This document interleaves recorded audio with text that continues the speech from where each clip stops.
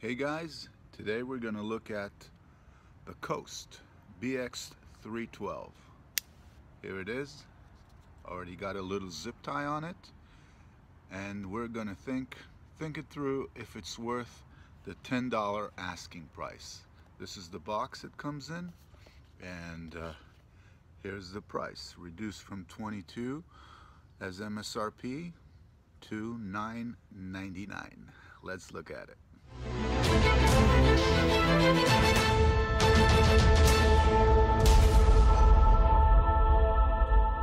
And as you can see, I put in the zip tied so that it can be wave extracted out of your pocket, and that works pretty nicely. Yes, it has a G10 scales, and they're milled out, including the liners, so it comes out to a very nice, decent weight in the hand. No lanyard hole, but it really fits in the hand nice, and the thumb ramp is right where it should be. I mean, look at the fingers. It's got this index finger groove, and then the three fingers just slide back nicely, and if you push to get more room, you've got more room. In the reverse grip, it's just perfect, like that, and hidden away. Should you come to a situation where you have to protect yourself with this knife, it's very doable. It's got this little part of the scale, the handle sticking out, so you can jab someone. You don't have to use the rough edge. The serrations here are just good for nothing. Basically, they don't cut anything. They're just for looks. And why don't I show you that? Here are the serrations. They just glide. They don't even penetrate paper. The plain edge also is not very good, but at least it cuts. Yeah, this is a high gloss chrome paper. You know, it should be very easy to cut.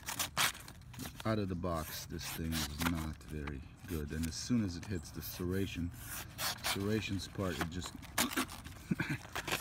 stops dead in its tracks. The other Coast I reviewed on this channel for maybe a couple of times is the 352, the FX 352, full flat grind, gorgeous knife. I really like it. Made correctly, like a beast, very sharp, does the job. Very different from this one. Frame lock, high pocket grip, high pocket clip, sorry. Other lockbacks we reviewed: the Walmart Ozark Trail Classic lockback, 387 knife, very nice, definitely worth $4. And the Buck Nano Bantam, and let's see if that one fits here. Oh yeah, it does. And it's Improvement by San Renmu, the BUC 6040, which I compared to it on this other video. Wonderful knife, has everything the Nano Bantam is lacking for half the price. Yeah, gorgeous knife. That's another lockback. And of course,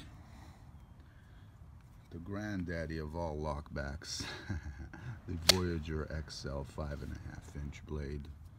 The monster of a knife, yeah. So let's get back to the original question.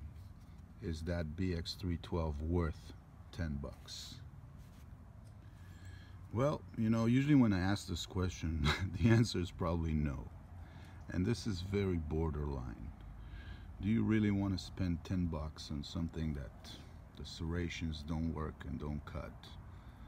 I mean, the fine edge or the plain edge just barely cuts, and it's made in China, of course, like all the others, but it just barely makes it. Maybe, you know, for $10 it was 22 MSRP, so I picked it up to look at it. And if you are interested, this one's at the Sierra Trading Post website. You can grab it for $10. You know, Just give it a good thought before you do. Okay, let's keep it short and simple. Don't spend your hard-earned $10 on this one. Till next time, bye-bye.